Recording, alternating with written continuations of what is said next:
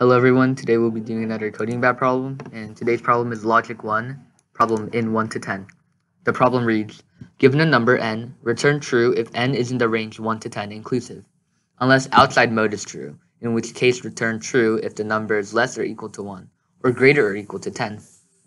So let's look at a few of the sample cases. So it said, calls the method in 1 to 10, and then n is 5 and outside mode is false. And since outside mode is not on and n is within 1 to 10, then it's true. And 11 is n this time, and outside mode is still off. And since 11 is outside 1 and 10 and outside mode is off, that's why it's false.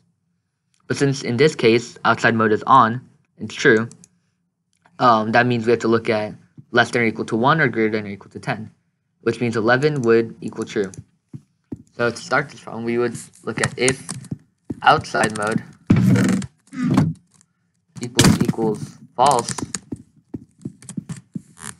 then we check if n is greater than or equal to 1 and n is less than or equal to 10, then return true.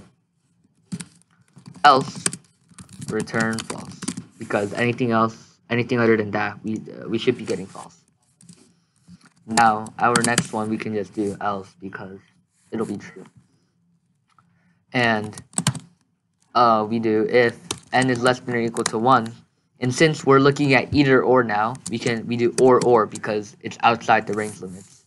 N is greater than or equal to 10. And by that I mean like a number can't be both less than or equal to 1 and greater than or equal to 10. It has to be one or the other. So that's why it's or.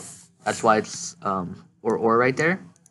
And you return true if it's within those boundaries. But other than that, we would return false. And if we run that, we should get the correct answer. So thank you guys for watching.